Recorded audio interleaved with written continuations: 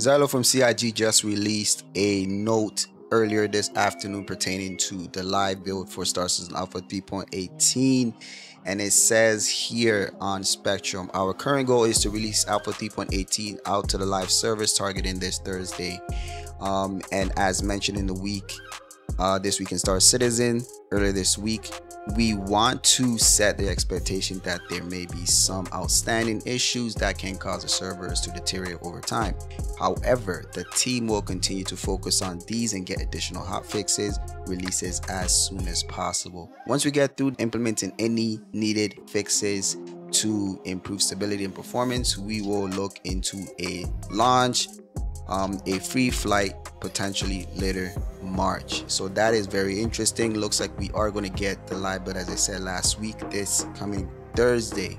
All right, and we should have the expectation that it will not be in its best state, but at least we're getting a live build and we can actually start seeing progress and actually working towards our goals in 3.18. In addition, additional news, it says here that there is some interesting subscriber flares that has been added. It looks like it's lasers, colored lasers. All right, so the Centurion subs get the orange tracer laser pointer, and the Imperator subs get the green and orange lasers, and the subscriber exclusive store has the purple bright spot lasers to offer. In addition, the Miss Freelancer Max is the ship for the month for subscribers. Do you already know what to do? Leave a like, subscribe. I'll see you on the next video.